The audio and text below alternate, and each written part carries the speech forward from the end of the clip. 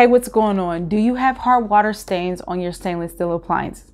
Well, if you do, you've come to the right video, because I'm going to share with you how to clean off water stains from your stainless steel refrigerator. Now, this hack that I'm going to share with you can not only just be applied to the refrigerator, but it can be applied to all the stainless steel appliances in your kitchen.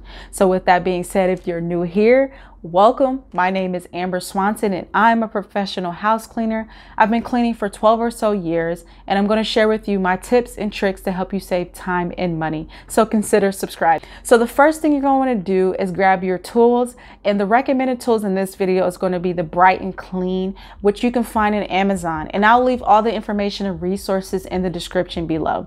And so with the Brite and Clean, that I really love about this product is not only can you use it on stainless steel, but you can also use it on glass and tile, and there's so many other wonderful things you can use it on. But for this video, we're going to stay focused and talk about the stainless steel refrigerator. Now, when you get started with cleaning your stainless steel appliance, you need to examine to see where the grooves are in the stainless steel.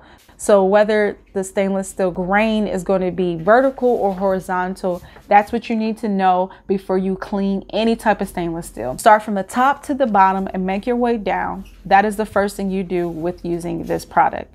Then you add your cleaning compound to your damp cloth.